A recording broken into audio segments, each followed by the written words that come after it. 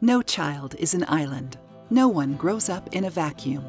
Young children, from babies to 8 years old, are uniquely sensitive to their environments. The experiences and places they are exposed to during the earliest stages of life play a crucial role in shaping their path to adulthood. Climate change is intensifying. That makes it harder to provide the nurturing places and experiences that help children grow into resilient adults. Healthy, resilient children and families are the foundation of healthy, resilient communities. Child and family programs, government, businesses, philanthropy, and the research community all have a role to play in supporting this.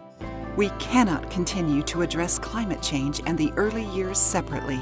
We need to reimagine all of our health and human services, our education, our infrastructure, and more in this new context.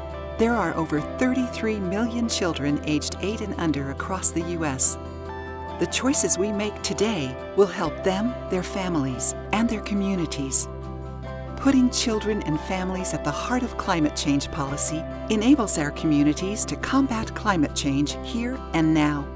In the U.S. Early Years Climate Action Plan, leaders at all levels of government and across society will find opportunities to create a better future for everyone.